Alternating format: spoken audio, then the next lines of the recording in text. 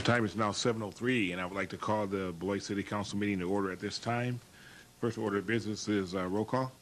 Roll call shows all 7 councilors present. Thank you. Second agenda item is our Pledge of Allegiance. May we all stand.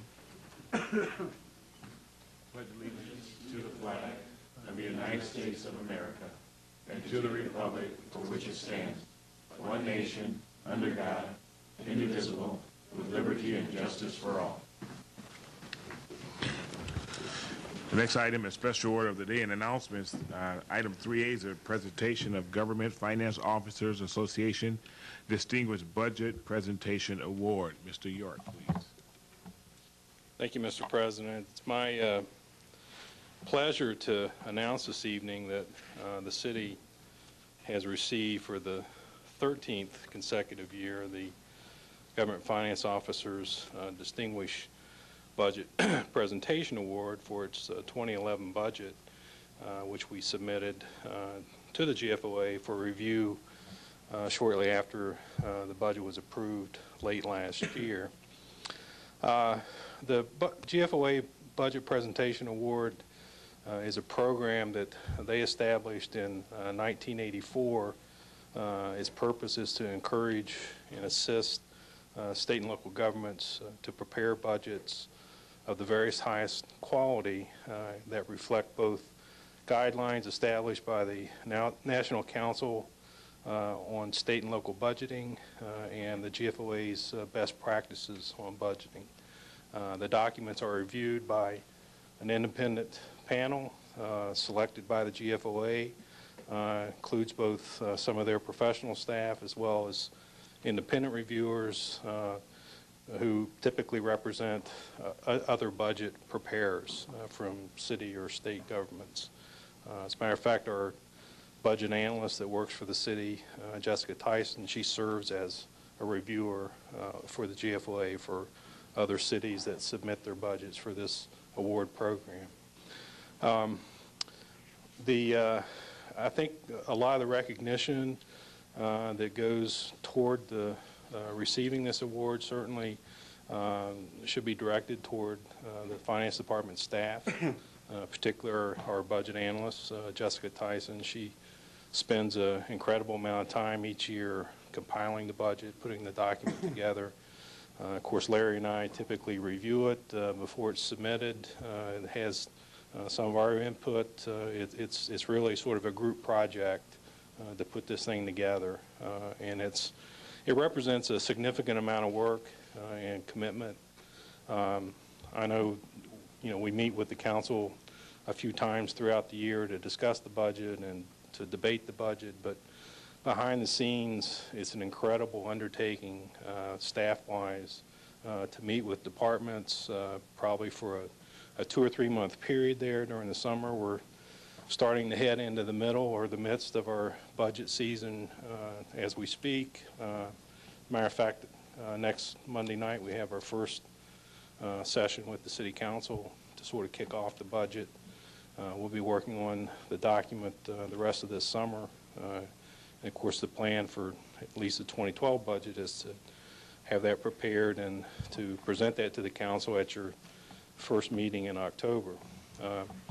But before we get to that point, again, there's an extreme amount of work involved in putting the document together. So we're very pleased and proud of the fact that those efforts have been recognized by the Government Finance Officers Association, and our peers have actually judged us on this document. And part of the process is we do receive a nice plaque, which actually we just got this on Friday, so timing was pretty good. Yeah, this is actually the one for 2011, and we display this each year in our trophy case out here in front of the council chambers. The most current year's award we display out here, and we have some of the others on display in the Finance Department. And one of the other things that we receive as part of this award, we get a real nice summary of reviewer comments from the people that looked at our budget document, and they make recommendations to us on ways that we can improve the document each year from a user standpoint, and to present information more understandable to the public. And we typically incorporate their recommended changes into our document on an annual basis, and that's really one of the criteria of the awards program is to provide input to us to allow us to make our budget a more meaningful document, a more usable document for the people that need to use it. So with that, again, I'm very pleased with the fact that, again, for the 13th year, we've received this award, and the plan is to continue to participate in this program as years go by. So, Thank you. Councilor Van der Bogart. Mr. Chair, a couple questions real quickly. How much staff time is involved in this application process? How many communities around the country or the state apply, and how many get it? As far as the application process itself, there's not a significant amount of time involved. Good. I mean, you essentially, there's a 3 or 4 page application form you complete, and you submit your budget document along with that. So, I mean, the time involved is probably, an hour or 2 at best. Okay. As far as the number of participants, I'm not sure total throughout the United States. I know in the most recent information I saw on the GFOA website was for 2009, and there were only 22 Wisconsin cities that received the award for that year. So that gives you some indication as far as the number of people that are receiving it, at least in this state. Not sure how many people applied and didn't receive the award, but we are one of 22 in Wisconsin that did receive it that year. Thank you. Anyone else? Any questions? Thank you, Mr. Clerk. Item 3B is a proclamation recognizing July as Park and Recreation Month. Vice President Van der Bogart. Good evening, Brian. And he will. This is an official proclamation of the City of Beloit. Whereas parks and recreation programs are an integral part of communities throughout this country, including here in Beloit, and whereas our parks and recreation are vitally important to establishing and maintaining the quality of life in our communities, ensuring the health of all citizens, and contributing to the economic and environmental well-being of a community and region, and whereas parks and recreation programs build healthy, active communities that aid in the prevention of chronic disease, provide therapeutic recreation services for those who are mentally or physically disabled, and also improve the mental and emotional health of all citizens. And whereas parks and recreation programs increase a community's economic prosperity through increased property values, expansion of the local tax base, increased tourism, the attraction and retention of businesses, and crime reduction.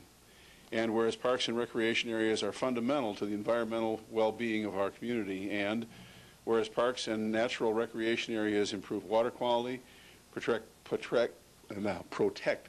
groundwater, prevent flooding, improve the quality of the air we breathe, provide vegetative buffers to development, and produce habitat for wildlife. And whereas our parks and natural recreation areas ensure the ecological beauty of our community and provide a place for children and adults to connect with nature and recreate outdoors. And whereas the U.S. House of Representatives has designated July as Parks and Recreation Month, and whereas Beloit recognizes the benefits derived from parks and recreational resources, now therefore be it resolved that the City Council of the City of Beloit, Rock County, Wisconsin, hereby designates that July as Park and Recreation Month in the City of Beloit. Adopted this 20th of June, 2011. Signed, Kevin D. Levy, Council President. Brian, congratulations. Thank you very much. Appreciate it. Thank you very much. If I may just follow up with a few words. I appreciate this, and thank you, the council, on behalf of the Parks and Recreation Commission, as well as the staff, for this special presentation tonight. I'd also like to share with you some of the quickly. All of our parks are up and running. We have a lot going on in them, as many of you know. Just to highlight a few of those, we have music in the park that's offered by Friends of the Riverfront, going on in Riverside Park now. The pool is open and operational. We have all other events to be held in Riverside Park with July 4th celebration, as well as immediately following it will be the annual Riverfest event. And I think the best news that we're pleased to announce is, as many of those who've been concerned about our golf course, we are opening all 18 holes as of July 1st. So we're very pleased about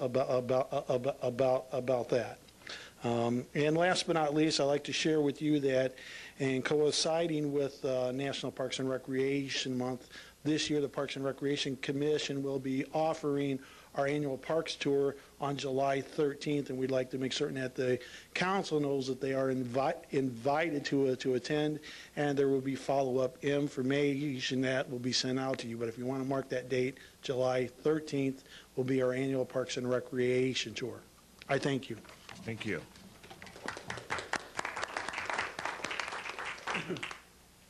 Item 4 is public hearings. Item 4A, please.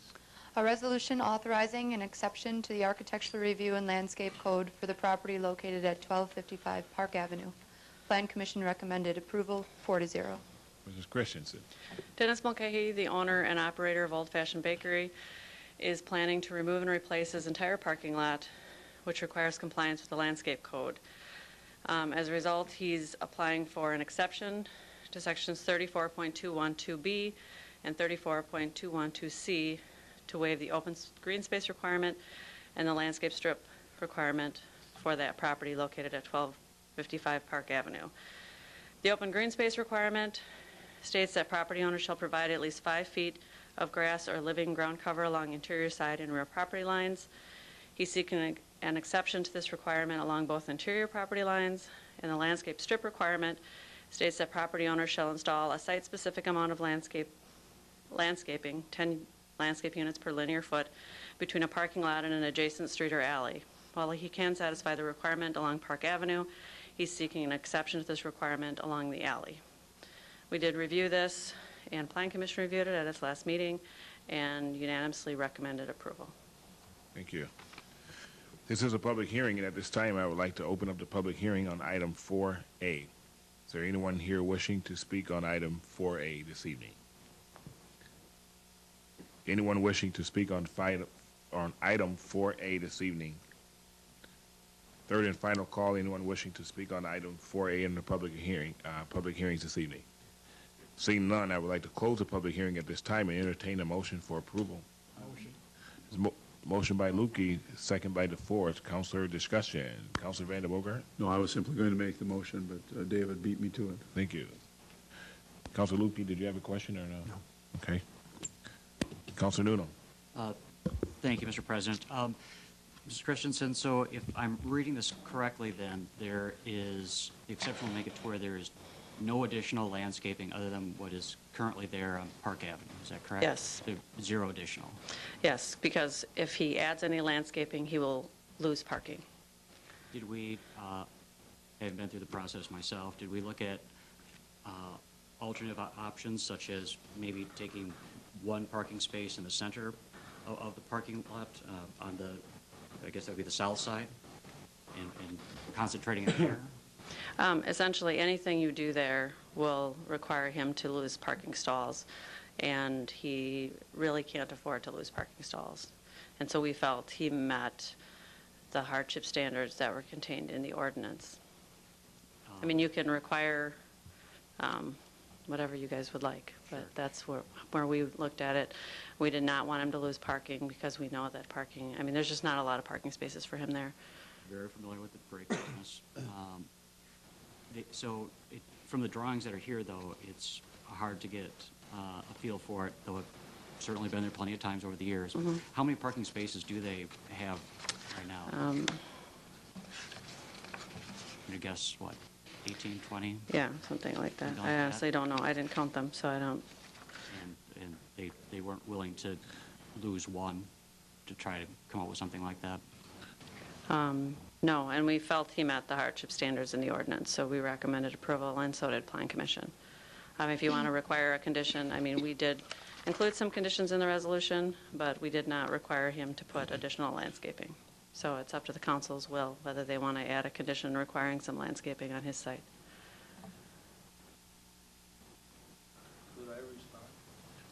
Hold on, let's finish the council discussing. Any other questions, Council Nuno? Not at this point. Thank you. Council DeForest. I did go out to the site and eyeball it, and it appeared to me that any landscaping that was attempted to put in would make it difficult for entry and exit even into the parking lot. It really is a tight spot. I didn't see any way that he could put the landscaping in. To the owner's credit, he was trying to negotiate with an adjacent property owner to see if he could contribute some landscaping at the property that's immediately adjacent, bordering his property, which I believe he has secured that permission from that landowner there.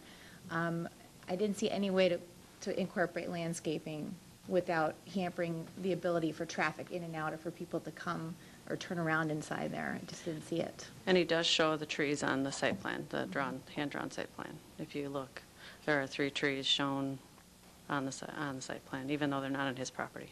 I think it's remarkable that he was willing to go above and beyond to attempt to try to address the spirit, of the landscaping. So, Anything else, Council DeForest? no, thank you. Council Noodle?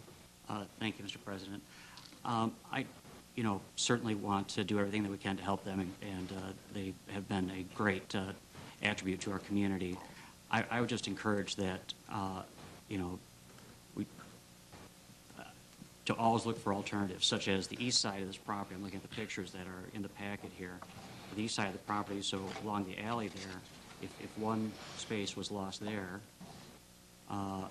that would obviously soften up the look in that neighborhood, which is the idea for this, and that doesn't appear to me that would hinder traffic patterns coming in or out. Anything else?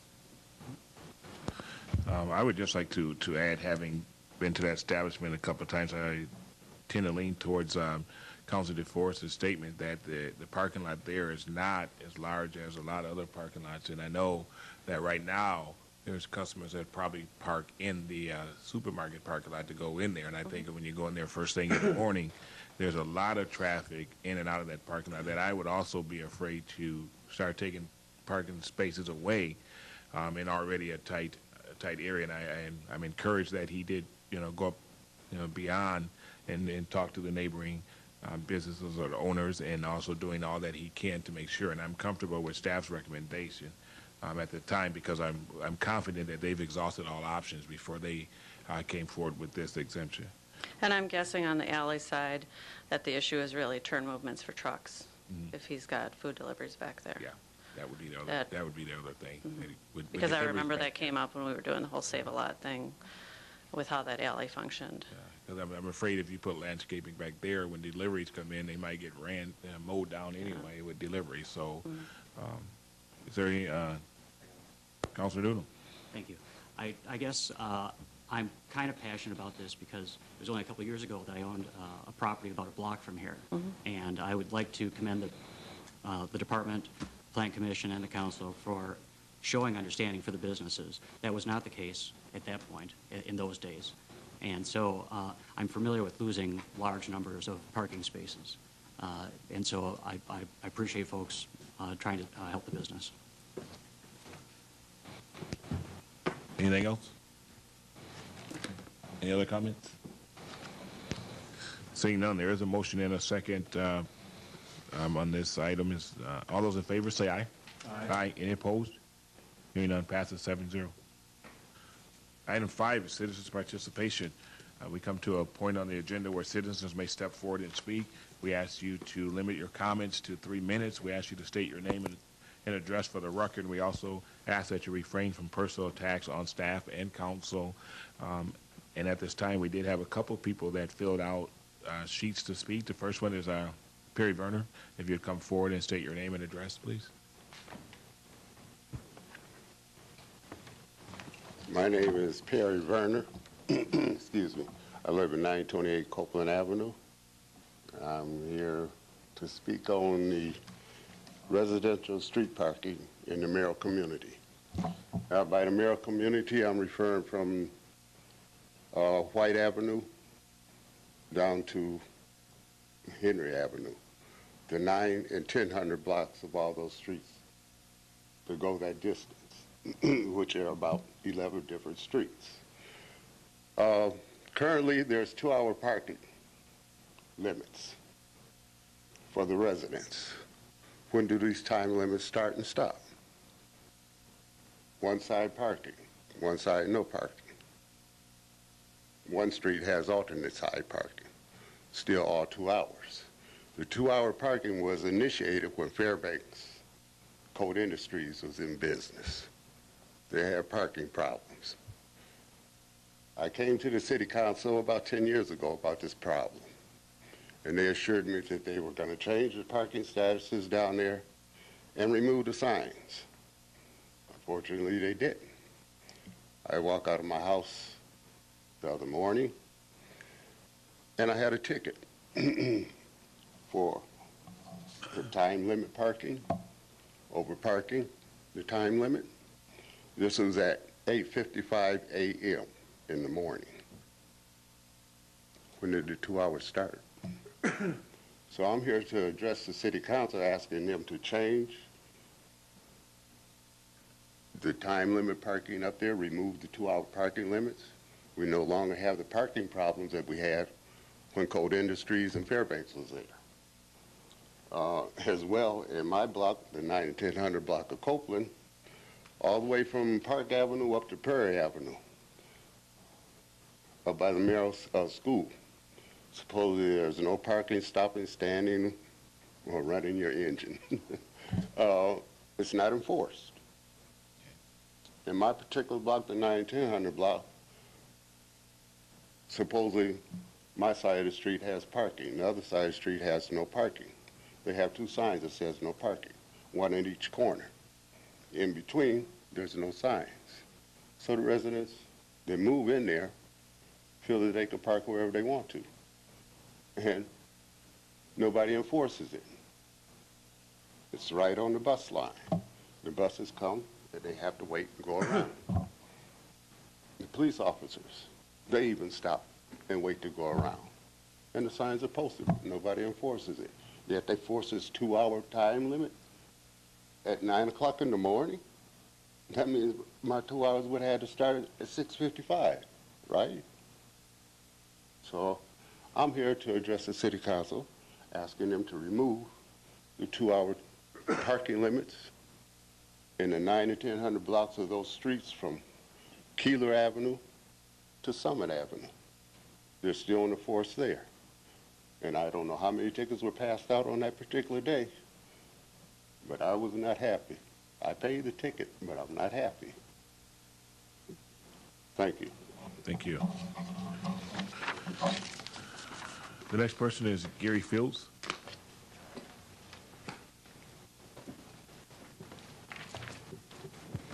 Please state your name and address on the record, please. Gary Fields, 13826 Sundance Trail. Here to address ordinance, or the number 7B, which is the displaying of the rental permits. I just want to, I'm a member of the BPMA, and I wanted to thank Sheila for coming to our meeting and listening to some of our concerns and giving us an immediate response. I'm in favor of removing this from the ordinance. I believe it was probably put in there early on in years and when the databases and technology wasn't there, and I really don't see the value added for the time spent for this to be in the ordinance. So I guess we're here to encourage the removal of it and to thank Sheila for spending some time with us. Also encourage any other members to come to our meetings that would like to. They're down third Tuesday of the month down at Domenico's, 7 o'clock meeting, 6 o'clock dinner. So I would encourage the rest of you to come down if you'd like and visit our meetings, and we'll look forward to working with you throughout the future. Thank you. Thank you. Those are the only 2 that have signed up. Is there anyone else would like to speak under citizens' participation at this time? Okay. Seeing none, I would like to close the citizens' participation at this time. Move to item 6, which is the consent agenda. All items listed under the consent agenda are considered routine and will be enacted by one motion. There will be no separate discussion of these items unless a council member so requests, in which event the item will be removed from the general order of business and considered at this point on the agenda. Is there anyone would like anything removed from the consent agenda? Councilor DeForest. Mr. President, I'd like to request that item 6C be removed from the consent agenda, please. Okay. 6C. Anyone else would like anything removed from the consent agenda? 6A, Mr. President, I was not at that meeting, and I can't really vote to approve something that I wasn't at. Okay, 6A and 6C. At this time, the consent agenda would include item 6B.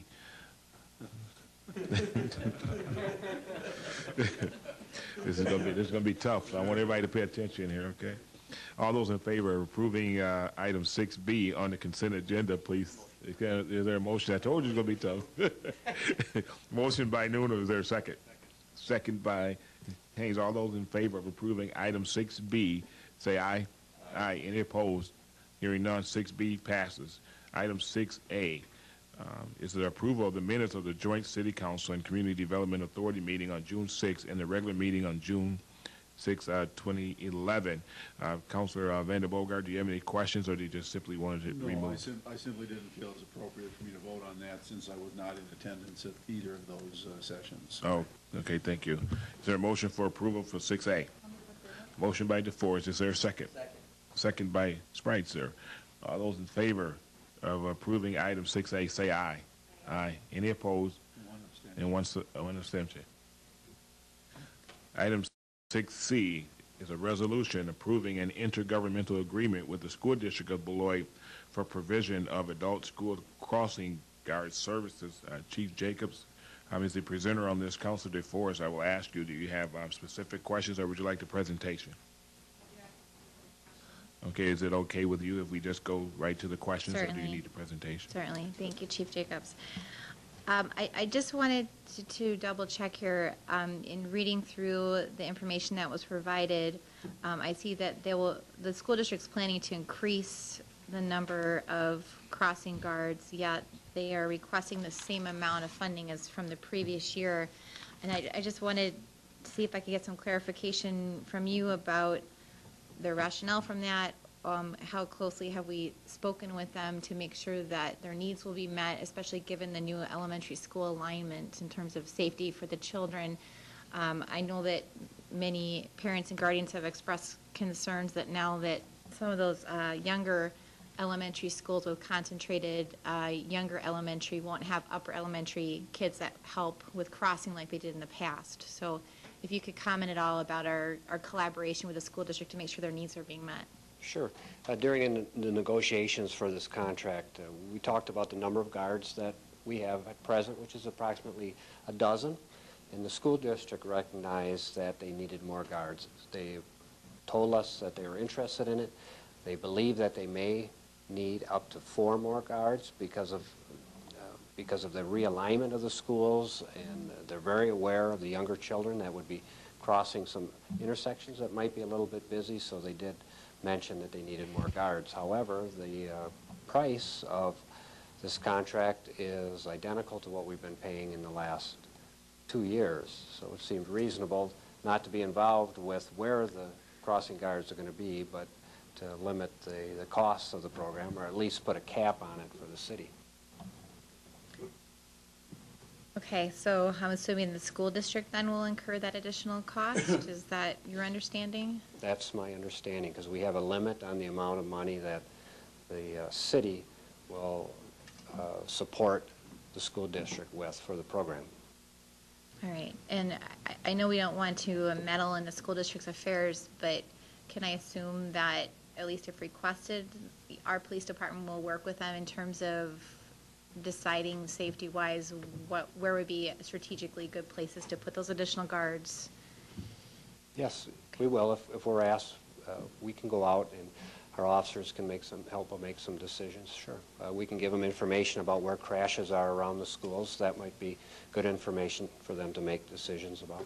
That would be great. Would it be too much to be proactive and share that information with them without them asking, or? I would prefer that they ask, because it takes a bit of staff time to create the queries, to get the information and present it. Okay, great. Thank you. Sure. Anything else? No, thank you. Okay. Move approval of 7C, or 6C, Mr. President. Second. Motion by Vander Bogart, seconded by Noonan. All those in favor of approving item 6C, say aye. Aye. Any opposed? Hearing none, passes 6-0. Item 7 is ordinances. 7A, please. Proposed ordinance to amend Section 31.19 of the Code of General Ordinances of the City of Beloit pertaining to occupancy limits for licensed premises. Attorney Casper. Thank you. Before you is a request to repeal a bit of language that's in Chapter 31. Chapter 31 deals with alcohol and its licensing and regulation in the city. This was brought to city staff attention mainly in conjunction with the renewal of licenses for on-sale liquor premises, where some of those license holders, it was pointed out to them that they didn't have their occupancy limit posted, and they're not places of assembly like an on-sale. A bar would be a packaged liquor store. Doesn't typically have a throng of people sitting down there and gathering for dancing or entertainment or those things. And the history of this is a little bit obscure. Why it was put back in Chapter 31, I can't tell you. We do have occupancy limits set elsewhere in both the building code and the fire code. Both of those codes adopt by reference national and state standards for occupancy. This was an oddball limit, different than those set in the national and state codes. And while those codes do set limits on non-assembly places, they primarily concentrate on places of gathering, where people are concentrated for longer periods of time. So it was creating problems with licensure and renewals and inspections, and seems to serve no useful purpose. I guess somewhat similar to what we did with the posting of the rental permits, the city would request that this one be abolished. Okay, thank you. Is there a motion to suspend the rules? Move that we suspend the rules, Mr. President. Okay, there's a motion to suspend the rules and go to second reading. Is there a second? It's a motion by Van der Bogart, second by Spreitzer. All those in favor of suspending the rules say aye. Aye. Any opposed? Hearing none, passes 6-0. Now to the merits. Is there an approval? Motion by DeForest. Is there a second? Second. Second by Haynes. All those in favor say aye. Aye. Any opposed? Hearing none, it passes 6-0. Item 7B, please. Proposed ordinance to repeal Section 14.06 sub 5 of the Code of General Ordinances of the City of Beloit relating to the display of rental permits. Mrs. Christensen, please. Section 14.065 requires landlords to display their rental permits in a conspicuous place on the premises for each of their units. We don't believe this requirement is necessary any longer because we now enter this information in a Munis software system, and it's easily accessible by city staff. My sense is that it probably was in place because when this ordinance was in place, initially all the inspectors didn't have computers, because that has actually come in place in the last 5 years, and so they didn't all have access to that information, and they now do, and so we do not feel this is necessary section of code. Thank you. Is there a motion to suspend the rules? And there's a motion by Van der Bogart. Is there a second? Second by Haynes. All those in favor of suspending the rules say aye. Aye. Any opposed? Hearing none, passes 6-0. Now to the merits. Is there a motion? Motion by DeForest, second by Haynes. Council discussion. Council DeForest. I would just like to commend the city staff for being open to the concerns raised by the Property Managers Association and our willingness to work with them and on making adjustments that are reasonable. So appreciate that communication has been fostered and the collaboration was open to that. So I'd like to commend the staff for that. Thank you. Councilor Van der Bogart. It certainly seems like this is a redundant piece of bureaucracy that we can get rid of. Okay. Councilor Haynes. I'd like to remind the public that this in no way lessens the requirement to have a permit. It just simply removes a very redundant, meaningless piece of code. Okay, thank you. I believe there is a motion and a second. All those in favor say aye. Aye. Any opposed? Hearing none, passes 6-0. Item 7C, please. Proposed ordinance amending terrace parking regulations. Mr. Bott. Thank you. And staff discovered as they were looking through the ordinance that there was I don't say a disconnect, but there are a lot of listed locations that allow terrace parking that were no longer in existence or weren't functioning as such that would allow terrace parking.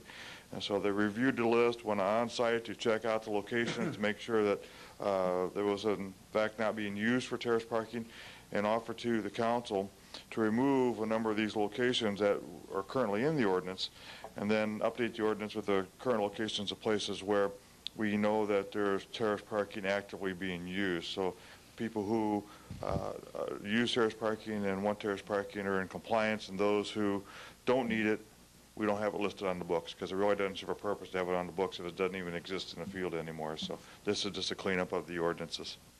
Okay, thank you. Is there a motion to suspend the rules? Motion by DeForest, second by Noonan. All those in favor of suspending the rules, say aye. Aye. Aye. Any opposed? Hearing none, passes 6-0. Now to the merits. Motion by Noonan, is there a second? Second by Haynes. Council discussion. Yeah. Councilor Vandenbogart. Yes, Mr. Botts, does, excuse me, do these changes that we're contemplating here affect the question that the gentleman raised earlier this evening about parking on, I believe it was Copeland and in the Merrill neighborhood? No, it does not. These are places where people would be allowed to park on the terrace. He's talking about just on-street parking, I believe. Okay. Thank you. Councilor DeForest.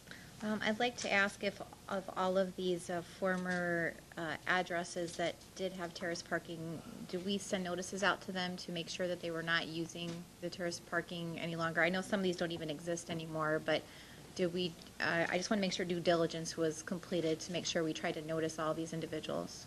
Yes, they tried to contact everybody who would have it.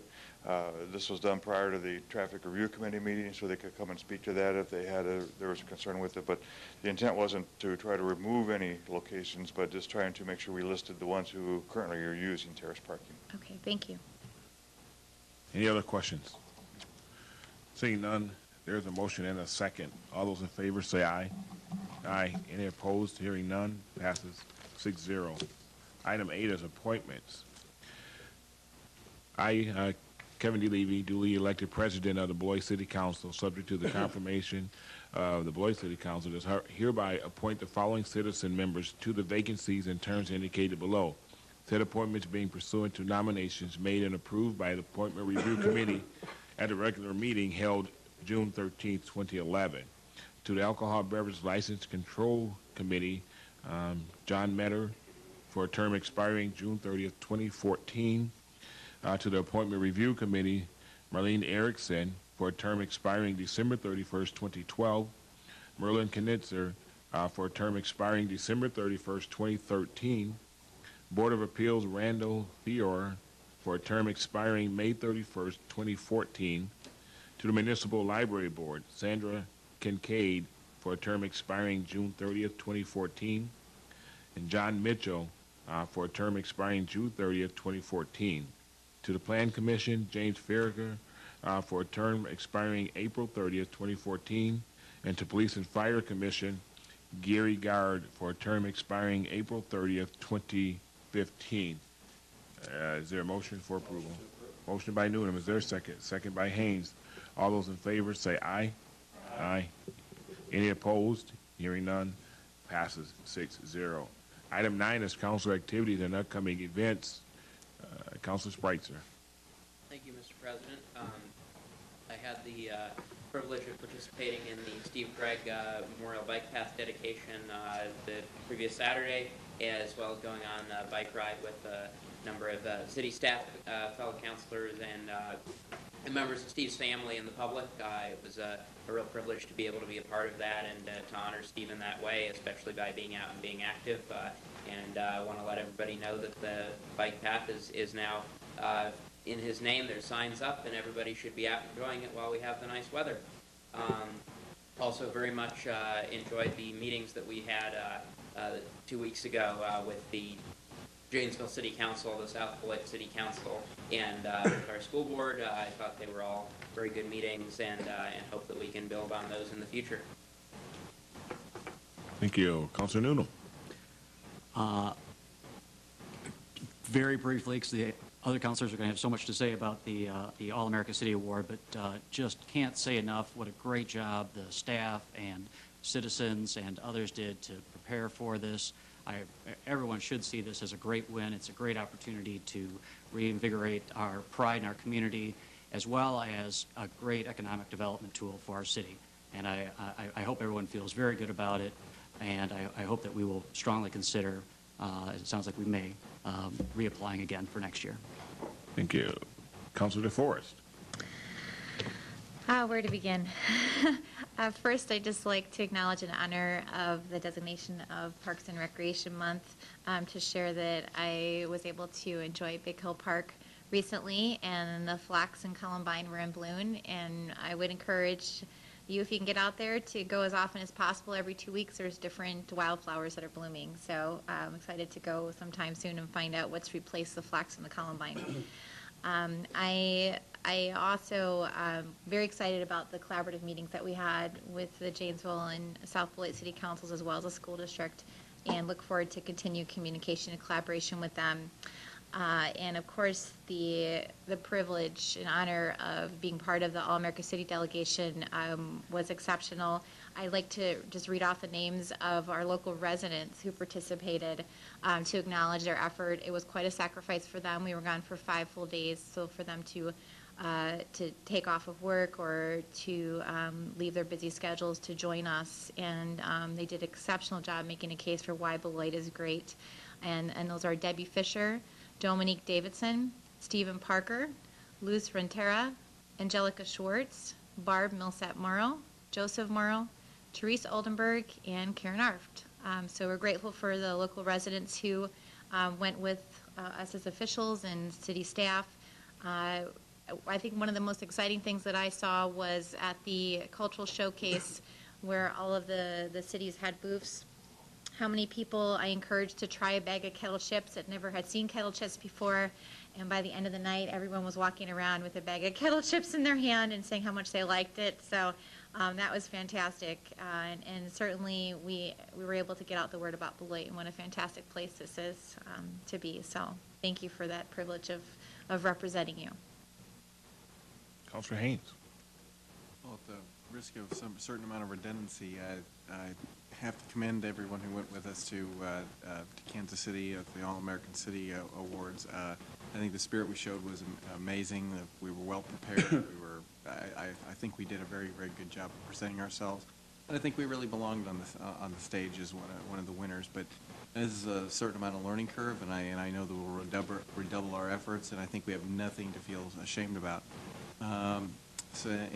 You know, I do know the caliber of our city, and having, you know, looked at some of the cities that won, I know that we belong with them. So I do appreciate that, and I think that's everything I have to add. Thank you. Councilor Van der Bogart. Thank you, Mr. Levy.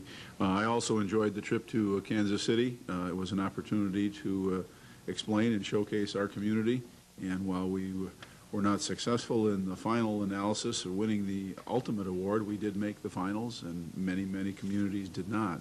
So I think we have nothing to feel badly about. I think we all did a very, very good job. It, however, did attend or cause one problem for me, and I'm sure for my fellow councilors as well as others, including Mr. Arft. We had an inability to attend the funeral or visitation for our former council member, Marty Dench's spouse, Colleen.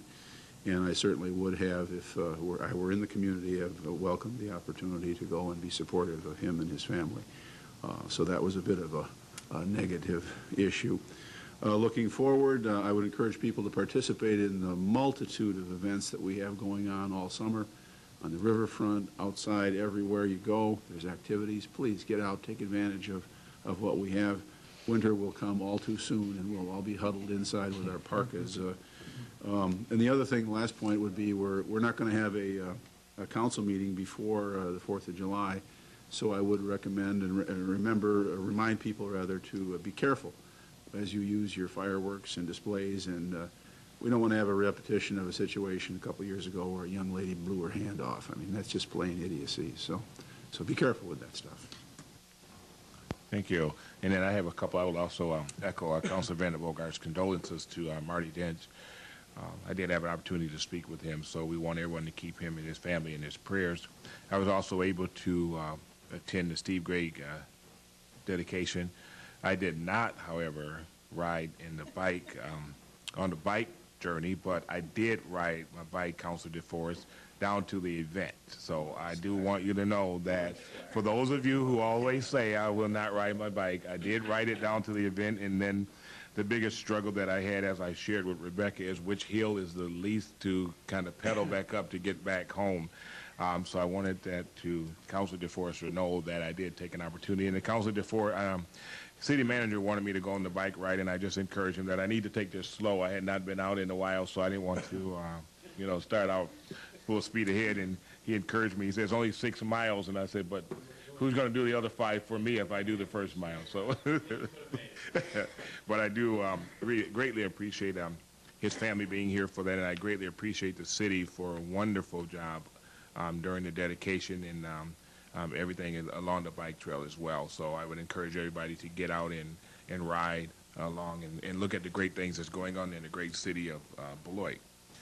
That concludes council activities and upcoming events. Item 10 is city manager's presentation. Thank you, Mr. President. I have full confidence that you could have easily completed that bike ride if you had chosen to join us. So, next time we're going to insist. We'll meet you at your house. I just had a few comments I wanted to share with council and the community regarding the All-America City competition. Several of the councilors have already commented. We had a very, very dedicated, hardworking delegation that included a number of citizens as well as several city councilors and most of the members of the city manager's staff. We did a good job. We represented the city extremely well. We got very, very positive feedback, not only from the judges, but also from a number of people that were in attendance. So we certainly showcased the city in a very positive way. And we were obviously all very disappointed we didn't win, but there were a lot of great programs there, and all the cities had some wonderful experiences dealing with civic engagement, bringing their citizens on board to help in moving those cities forward. So we certainly were in good company. Of all the cities in the United States, only 26 were selected to participate in this competition. Only 23 ended up doing so, and only 10 of those, of course, could be recognized. And in and of itself, just being a finalist and being invited is a very prestigious recognition.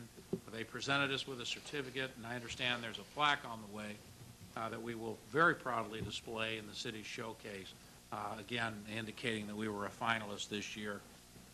We are looking at the future. I don't know whether we'll want to go through this again next year or not, but we certainly learned a lot, and I think we would have a little better focus on what we would need to do so that if we went back again, that we would be a winner. So we'll be talking about that in the weeks ahead, and we've got a little time yet to make a decision as to whether or not we want to try a second time. But it was a great experience.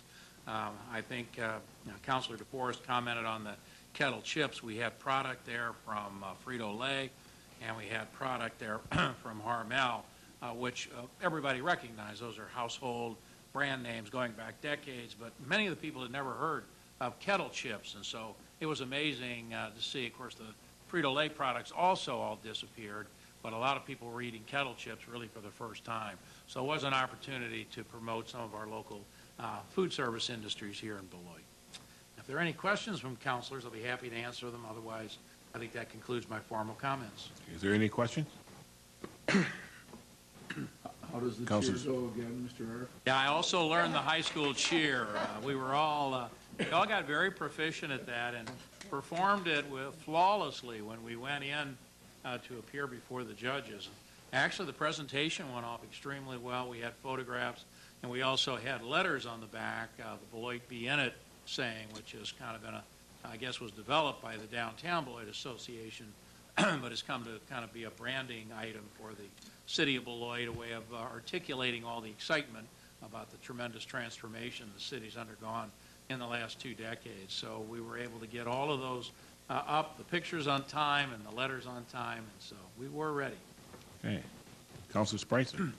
Yeah, not a question, but I just wanted to note, I didn't mention earlier on the councilor comments because this was on the agenda, but wanted to note I also had the opportunity to attend and was thrilled to be able to be a part of the delegation to the competition. And, you know, I think as has been said, after we got up and gave our presentation and heard the reaction from the judges, I think we all felt like winners, and I think we all feel that way. So it was fantastic to be a part of it and to get to meet so many people from so many other great cities who are doing a lot of cool projects that I think we can learn from, and that we were able to showcase what Beloit has to offer to them. Thank you. Councilor DeForest. I'd just like to add, I think we would be remiss if we didn't thank Beth Jacobson and Samantha Tinko for really being the behind-the-scenes, spearheading all of the hard work, the logistics, the getting up at the 6 in the morning. Really appreciate you, Beth and Samantha, for the work you did. Thank you. Thank you very much for reminding me of that. Beth actually was the captain of our team and had to make all the early morning meetings and coordinated all the logistics, and they did a wonderful job. Thank you. Anyone else? Hearing none, moving on. Okay, Councilor Newell. I keep hearing these stories about this cheer. I'm just wondering if any of the attendees are brave enough maybe to share this cheer, or maybe they want to do it collectively. I see Beth is really excited out there in the audience right now. I think when we, if we could, let me, can I make a suggestion here? Let me just make a suggestion before we go crazy here in the forum. Councilor DeForest, my suggestion is going to be, I need you to calm down a little bit. Let us go through item 11A, and before we adjourn, how about if we do it at that particular moment, okay? We just want to get through the agenda because the cheer technically is not on the agenda, so we need to finish the posted agenda first, and then we will go into extracurricular activities, okay? Make sure we keep the cameras on. I just want to make sure we... Embarrassment effect, right. I see Attorney Castro was panicking down there, so we're going to finish the posted agenda first, and before we go, they'll be more than happy to do that for us, okay? Anything else under item 10? Item 11, please. A resolution amending the 2011 capital improvements budget for the purchase of a 500-kilowatt trailer-mounted generator for use by Water Resources. Mr. Botts, please. We'll go quick so we get into this chair. We're asking the council to consider amending the 2011 capital program in order for the Water Resources Division to purchase this backup generator. The purpose on this generator would be to supply backup power to mainly the Sherland Avenue lift station. It'll also could be used on the Turtle Creek lift station as well as a number of our well sites around town. We'll be installing the connection device to make it portable to a number of our locations around town, as well as what we do for all of our other types of generators we have for the operations. The emphasis for doing it and wanting to get this size of one is in order to properly operate the Sherland Avenue lift station, which is our biggest one, and basically it takes care of the sewage on the entire west side of Beloit and even probably half of the east side, is that that's the station that pumps the sewage out to the wastewater treatment plant. And if that one were to go down because of a loss of power for whatever reason, it would cause problems with our sewer system. I guess a couple reasons is it's close to the river.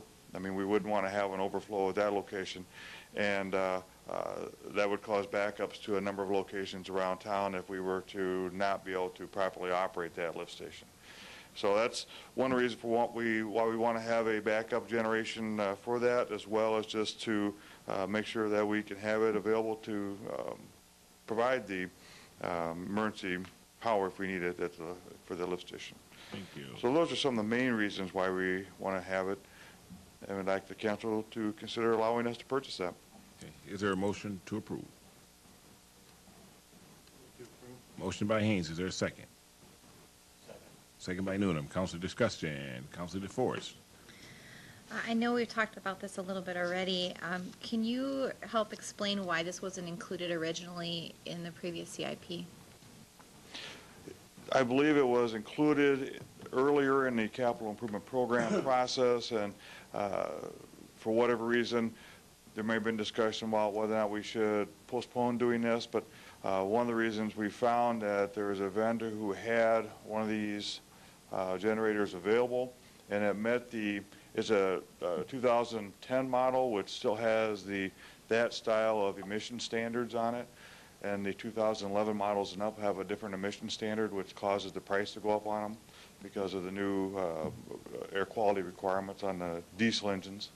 So if I could follow up, this is a fairly opportunistic time because there's a piece of equipment that we can get at a deal Yes, for this. we believe so. Okay, and then also, if you could comment on whether there's the potential for this to be a shared piece of equipment with another municipality to help offset some of the cost.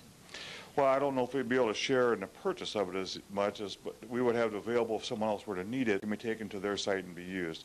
We look at that as far as our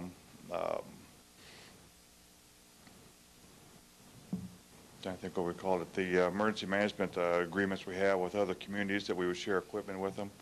So if someone were to need a generator of that size, we could certainly, allow it to be used outside the community. Would it be possible, though, for another community to share in the purchase of the piece of equipment? The problem with that is then there's probably a discussion, okay, where's this piece of equipment going to stay? Who's going to maintain it? It's a lot easier that if we have that piece of equipment, we maintain it and use it. If someone else, has a need for it, we can share with them. They let them use it. And if they have something and we need sometime in the future, we can use it from that, something that they have from their facilities. So you get into some difficulty when you actually share in the cost of something with somebody else because, who's going to be, I guess, responsible for that piece of equipment? It's better we just let them use it, or we use some of their equipment when we have time to use those. I just ask because it's a very big ticket item, and I mean, I would assume we could work that out if we're creative. I mean, do you think there's actually safety or response time issues that prohibit that? Well, that could be. If it was perhaps sitting up in Janesville and we were to need it, by the time we had staff available to go get it and bring it back, that may cause a problem with, getting the system up and running in a timely manner. Okay, and I guess just to underscore, I guess I see this as one of the reasons why an inventory of all of our major equipment that we could share with area municipalities and requesting that they do the same, would help underscore. So I guess I would just. We have all those. Okay. And we have that same with our mutual aid agreements. Everybody, all the communities that are involved with that have a list of their equipments. All right, thank you. Councilor Van den Bogart. Well, Councilor DeForest shared a number of concerns that I've had as well. I believe earlier in the evening I was asking the questions about the number of times this piece of equipment might have been used in the last, you pick the number of years. Do you know whether, and this is a different question, and the answer was 0, but do you know whether or not, for example, the town of Beloit sewer treatment has this sort of a backup item, a 500 kilowatt generating mobile trailer, or the city of South Beloit has one, or any ones around here? I mean, this is a little bit like some of the fire department piece of apparatus, the heavy rescue stuff that you hope you never need and maybe you never have needed, and you're only going to need it once and it saves your bacon. But it's a $190,000 piece of stuff that's sitting there, and if it's used once in 20 years, I guess maybe it's worth it. But I mean, it's not $25,000. It's a lot more than that. Right offhand, I couldn't tell you whether or not any of the adjacent communities have that size of a piece of equipment. I don't know what the power needs are for the town of Turtles or town of Beloit's treatment plant, and I don't know what the needs are for the city of South Beloit's. I guess it's an insurance policy more than anything else. If you have if you have a failure and you don't have the equipment you wish you had, and then you try to scramble around to find somebody who has one that you may be able to get a hold of. And then you got to make sure you have the right connection devices that might connect into it. I mean, there's a bunch of logistic, reasons. I mean, it doesn't mean you can't plan for that, to look out and try to find who has that stuff and who can, use those pieces of equipment. But okay, thank you. Councilor Spreitzer. Thank you. I noticed you said that this would power 2 different lift stations. Would it be able to power them both simultaneously, or what do we do if there's something that hits the entire city and they're both out? Well, this one could power both of those. One of the other generators that we had approved in the program to buy this year is a smaller one that could power the Turtle Creek lift station. It doesn't require as much power. So if something were to cause the entire electrical circuit in the city to go down, there'd be a lot of scrambling trying to get, first of all, trying to get our wells to function, but then trying to get our sewer system to also function. We would hope that, I mean, this is, like I mentioned, this is more or less of an insurance policy, that we would hope that we'd never have to use this piece of equipment. I guess, that'd be the thing, and granted, yes, it is expensive to have out there, but if there's ever an instance where we would lose that much power for whatever reason, that $190,000 is probably going to be insignificant. If I could ask a follow-up, I guess what I'm trying to figure out is if something is happening in a relatively specific location, that might be more likely to be a case where we could borrow something from somebody else if we had that put in place ahead of time, because they're not going to need it too. Right. If we have something that hits the whole area, then this isn't going to even solve our problem. So I'm trying to figure out if we're not, in some sort of in-between zone where we are neither solving our problem nor in a situation where we need to have this thing. We have a number of backup generators already that will serve different pieces of the system. We just didn't have anything large enough. In fact, at the wastewater plant a couple of years ago, we installed a backup generator that would basically operate the treatment plant, which was huge. It's bigger than this, and it's a permanently installed fixture out there. We just didn't have anything that would, this size, that would operate, these types of facilities we had. And that's what we were trying to do, is just complete the puzzle to make sure that we had backup generation to basically serve all the citizens we could. Anything else? Okay. Councilor Newland. Thank you, Mr. President. I guess a couple of questions. Well, one, I was hoping, since from our earlier workshop, I thought it was significant when you were discussing the time frame. So after I ask my question, maybe you can go over that, how quickly this could become a serious situation if we did need this piece of equipment. And my question is it so specialized that we wouldn't be able to use it if we had some other catastrophic problem in another department? Like, since it is mobile, if something happened we had a microburst and some other facility in town went down, would we be able to use it at that location as well, or is it specific to the lift stations? No, our intent would make that, basically you have to install electrical connection circuitry at each of our locations, and we've identified probably half a dozen different locations we could take this piece to and plug it in. We've got bigger well pumps that would require a bigger motor to operate those. And we've identified all those in a list that we would, put the power to. As far as how long, I guess on an average time, maybe an hour. If the Sherland Avenue lift station were to lose power, it would take it that long to fill up before we'd cause a problem. So then we would have really a catastrophic situation of sewage backup, because so many lines go to that particular lift station over here on Sherland Avenue, because the old wastewater treatment plant was right over here. Correct. So we wouldn't have time to try to access this piece. And hopefully we don't need it, but if we do, it's going to be the greatest thing that we've spent money on in a long time. Councilor Haynes. I think I want to get a handle on the consequences.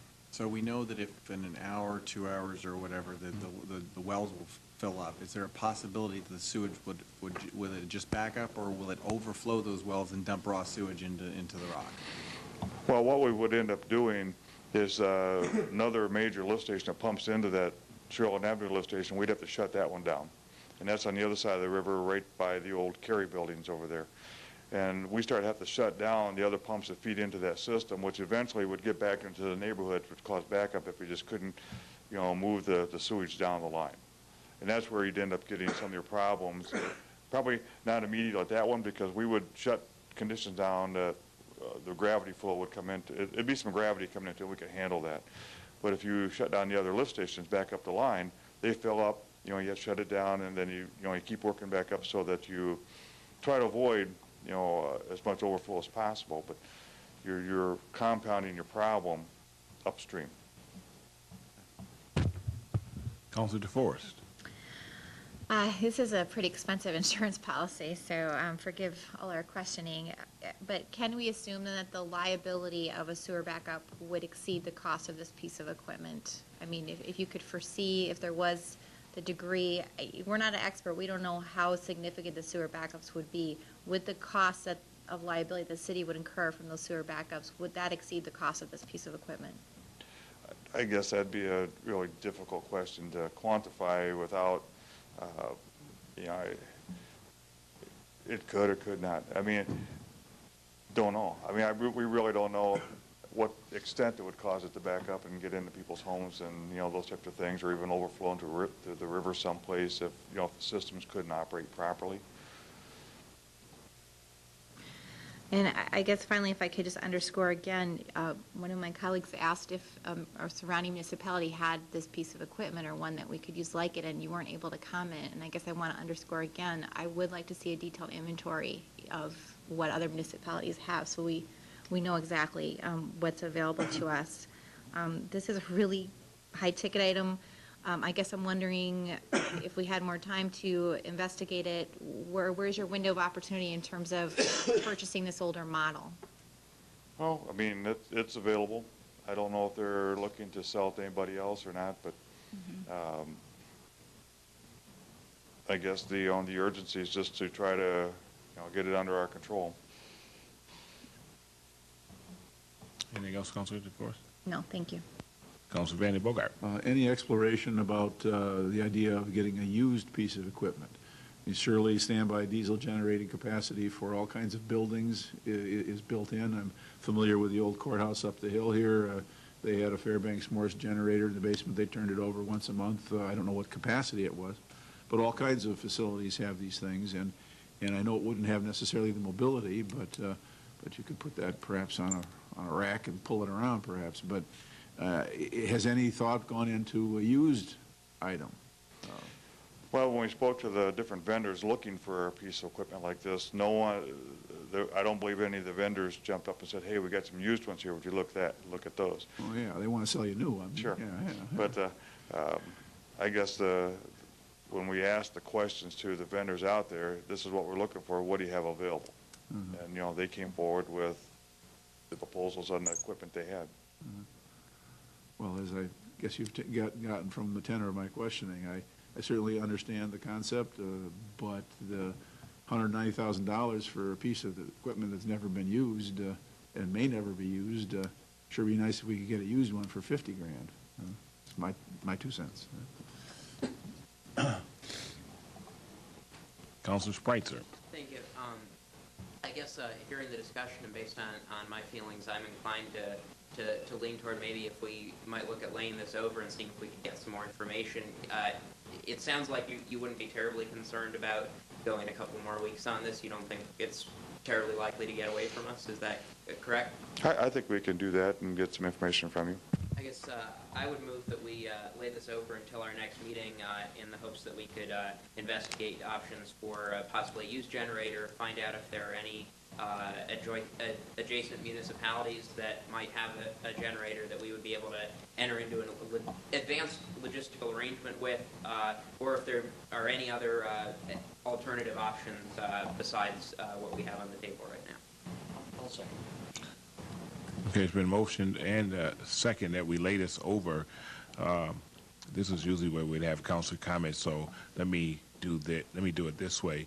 There's been motion and second to lay this over, and I would ask during that time frame between the next couple of weeks if any other counselor has any questions, that we make sure that we get them to Mr. Botts. I really appreciate the questioning tonight, but I think he knows kind of where the council is sitting, but I think within the next couple of weeks, if we could send him an email or contact him with additional questions in that way, and then Mr. Botts maybe refer to the city manager as well. Is there a way that maybe we can get some information back to us before the next council meeting to answer some of these questions, so at that meeting we're prepared to act on it at that time? And is there any, do you need further clarification of where the council wants you to go with this, Mr. Botts, or would you just want to wait for the questions? Yeah, I think I can, if there's or any other questions that come up, I'll be certainly glad to try to get the information, but I pretty much understand what you're looking for. Okay, okay. Is that fair with all the councilors? Okay. There is a motion and a second to lay this over to our next meeting. All those in favor, say aye. Aye. Any opposed? Hearing none, it is, we will lay this over to our next meeting. And then before we go, you see them every first and third Monday night here in the Forum. You've seen them in the Memorial Day Parade. You've seen them at several functions in the city of Beloit. If you come to the fourth floor, you see a couple of them working there. Whenever the paper has a nice article or some criticism of what's going on in the city, you see quotes from these individuals. They have been on a world tour to Kansas City competing for a prestigious award, even though they did not win. Some of them, and that's not a derogatory thing there, even though they did not place, you didn't get to see it live. So for those of you viewing tonight, all of you 100,000 people that's viewing this broadcast this evening, and those of you that are packing the Forum in standing room only fashion, I present at this time to you the Beloit City Council and Beloit City staff All-American City competition cheerleaders at this time. If you would please step up at the Forum. If we could get you, go to the Forum, because Beth has to join, so go to the podium. We'll send you to the podium so Beth could come down and join you at that time, too. So you saw it here first, people. Twitter, here we come. Facebook. Well, we'll wait till afterwards and give them a standing ovation. Brad, are you ready? You guys ready for this?